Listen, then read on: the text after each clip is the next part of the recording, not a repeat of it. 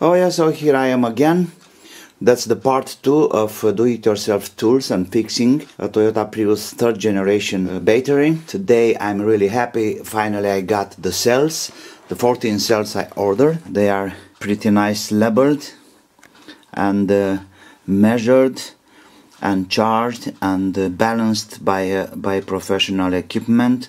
I bought this from a company who's dealing and fixing and repair the kind of stuffs. In fact, this is an Auris hybrid battery. The elements are almost like new. And what's nice, that company also sent me the new bridges or connections parts. And these are not just simple copper like usually. This one are, we call that stained, and it's a copper covered by tin, by stanium.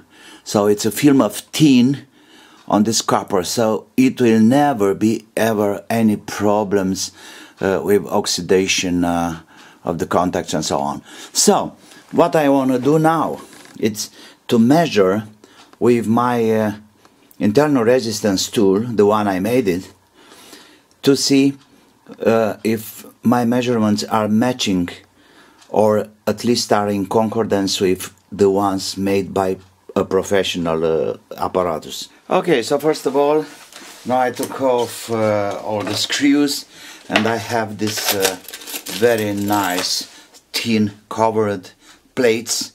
So this will be great. It will be no more oxidation for years. And first of all, I want to check the voltage of the batteries. Okay, let's see with number 1. So we got 805. 805. That should be all of them because they've been all tied together for self-balance, and 805. That's super. That looks good. Next step, I'm gonna have my internal resistance ready to go in a split of a second. Some power. So this is the circuit I described in another video, a circuit I made myself.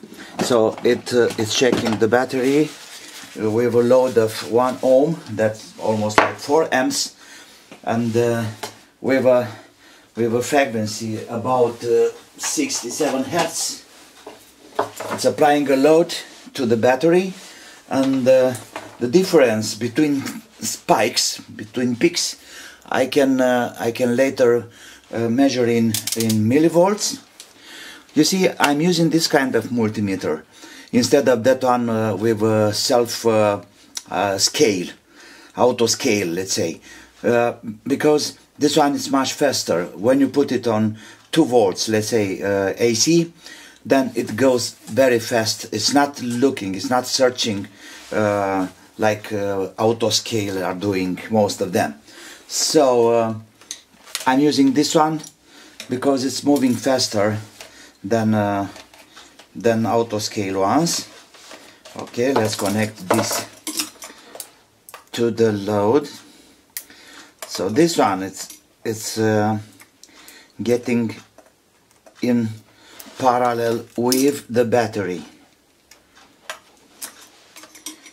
In fact, I can measure there to the battery, but I prefer to go this way. So we have a plus here. Oh, there are plus everywhere. Right. Okay. Let me turn it around, because then it's much easier to have all the wires. Okay. That's it. And if we are here, let's start. So it's minus. Let's start with number 1. And number 1A, it's saying from the shop, it's saying 5. You see, I made this kind of paper worksheet to see the original measurement, and then I have mine. So number one, it's 5 milliohms. Okay, and mine is giving, because I have to divide 0.88, I have to change it here, you know, the decimal point. I have to divide this by 10. Okay, once again. So the LED is on, the load is on, and I have 0.88. Okay, so mine is giving like 8.8 milliohms. 5 is the original 8.8 milliohms. Okay, let's go to the next one. I can say it's 9. I'm gonna write the number the way they are. So it's 126. I'm gonna say 126. Because I will divide these things later, okay? Back again. 0.86. 85. Okay, this is good. Let's go to number 2, number 3, and power. Okay, 105. I'll divide these things later. And this one, it says 7 milliohms from the factory.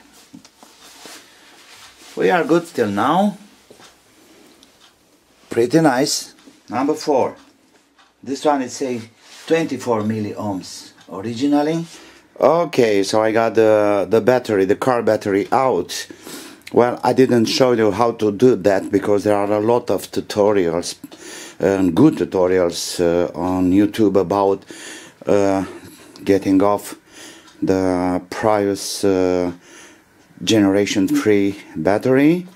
And now it's time to check the elements and to see if their internal resistance is okay and voltage and so on.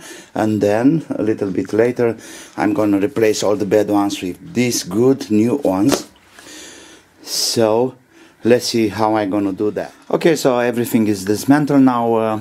I did some tests about the internal resistance, and I have here some kind of data, and that's gonna show me how to put the elements in the battery. So that's a good advice to have the best one, like internal resistance and capacitance also in the middle. Why? Because in the middle it will be more heat than outside. So it's exactly what I'm doing now. I'm sorting all these things by the internal resistance, and I put them in a proper way. So here in the middle you may see I have like 9 ohms and 8 and 4 ohms and 5 ohms also. So that's a kind of rule, you know, put the best ones in the middle. Okay, so the pack is back together. You may see that. So first of all, that's a kind of advice I may give it to you. So first you have to do the whole pack, put it together, tie it really nice, and then put the screws. You see the screws, but down here they are perfectly in the right position, so you don't have any problems with putting them back. So now I'm going to put all the screws together, and I may say the first phase. Okay, so all the screws, the back side, the screws are back together, and now it's time to have all the connections back. And like I told you, I have this kind of connections covered with a little bit of tin. It's a huge improvement. These are the old ones, and look here, I have a couple of them. They kind of oxidation, this kind of green stuff over there. but not anymore, because the new one are absolutely marvelous. I really recommend, if you can find anything like this, just do it. So now it's time to get all the connections back. So everything is back in place, all the connections have been done, and everything is looking nice, everything is looking good. Now I have some measurements to do, you know, because this, the main fuse, now the battery is split in two, but I still can have some measurements here, and let's try to do that. The multimeter, it have to be on 200 volts DC. First of all, I'm gonna have a plus from here, and we should go right here. So 152 volts. You may see this.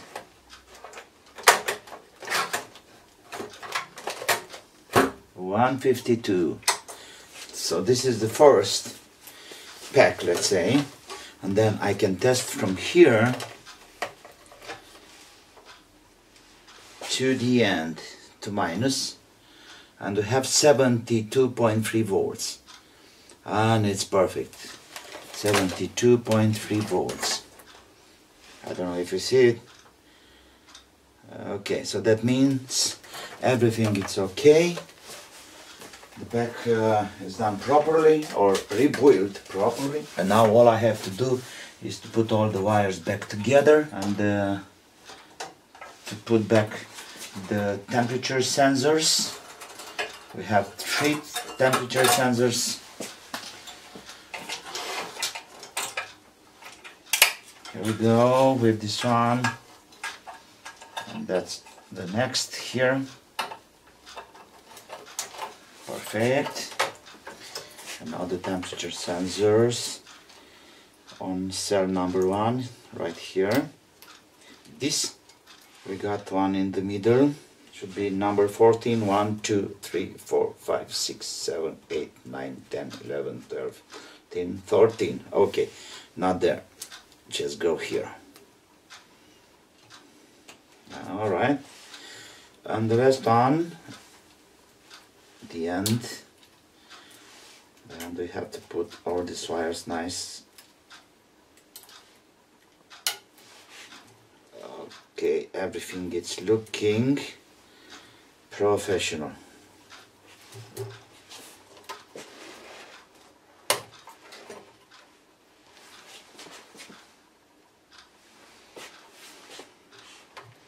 Nice.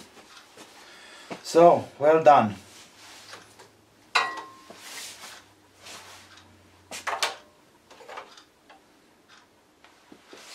Okay, so now everything is back on place. I cleaned the fan also. That's very nice, and it's running smooth. And yes, you can see now the car is charging the batteries. They've been balanced before. Everything is okay here.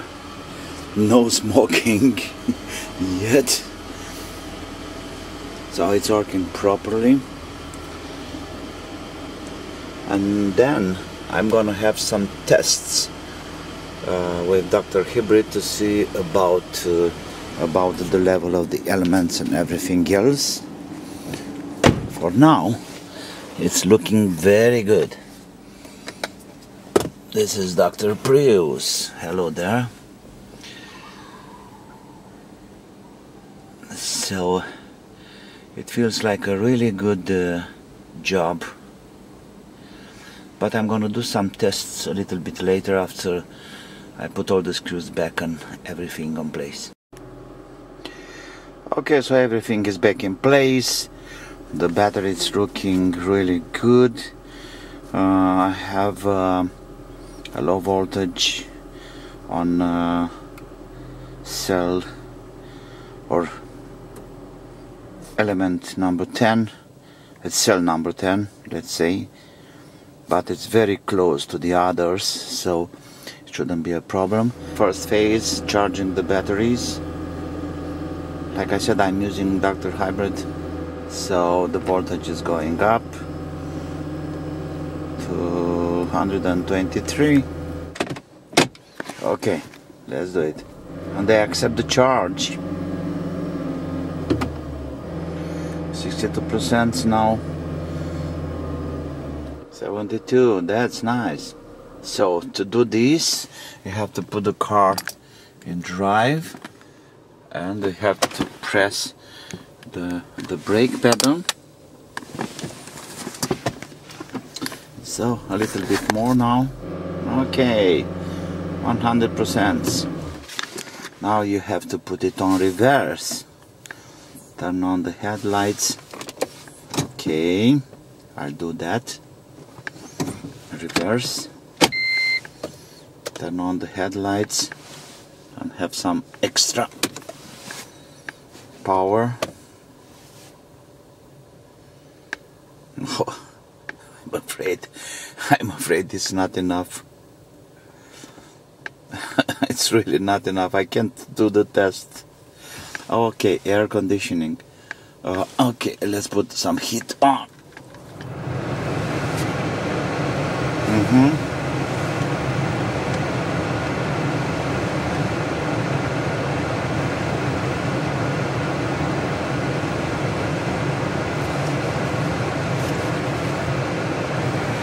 So I put some heat on to have this 5 amps.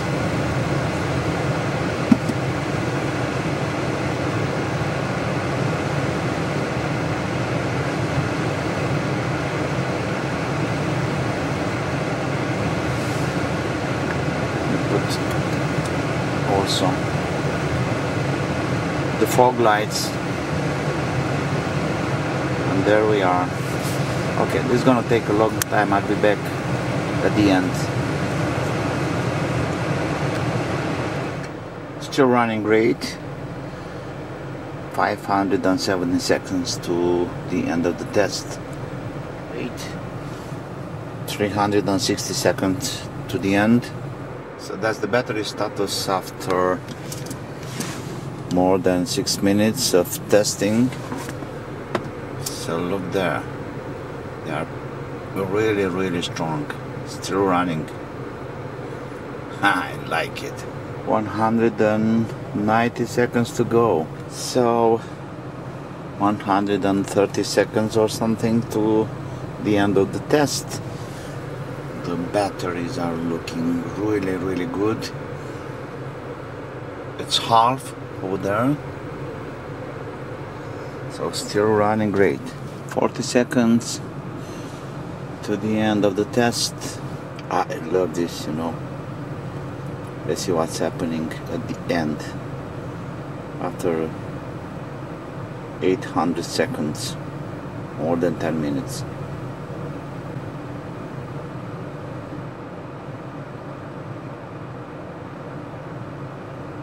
Okay, so it's almost complete. Just wait. I'm waiting. There is still some life in the batteries. That's nice. 2 bars. Okay, so finally done. The first test, the first charging, the first discharging. So the battery is 91.35% of capacity. That's really nice. I really like it. That's the end of the video, and I hope it helps you to repair, to fix your batteries, and if you have any question, don't hesitate to email me